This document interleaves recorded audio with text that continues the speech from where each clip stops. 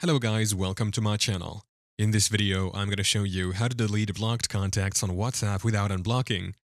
Have you ever blocked someone on WhatsApp and later decided you want to delete them from your blocked contacts list without having to unblock them?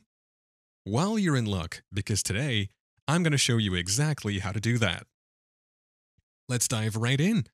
First things first, open up your WhatsApp app on your smartphone and make sure you're logged into your account.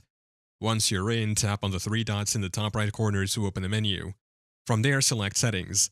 Now tap on Privacy. In the Privacy settings, you'll see an option called Blocked Contacts. Tap on that to open up your list of blocked contacts. Here, you'll see a list of all the contacts you've blocked on WhatsApp. Unfortunately, you cannot delete a blocked contact on WhatsApp without unblocking them first. WhatsApp doesn't allow you to delete a contact while they're still blocked. But don't worry, there's still a solution. To remove a blocked contact from your WhatsApp, you'll need to delete the chat with that contact first. To do this, navigate to the chat with the blocked contact. Then tap on the Delete Chat option at the bottom, confirm by tapping on Delete Chat. Once the chat is deleted, go back to your phone's Contacts app. Find the contacts you want to delete and remove them manually from your contacts list. And there you have it. While you can't delete a blocked contact directly on WhatsApp, you can delete the chat and then remove the contact from your phone's Contacts app.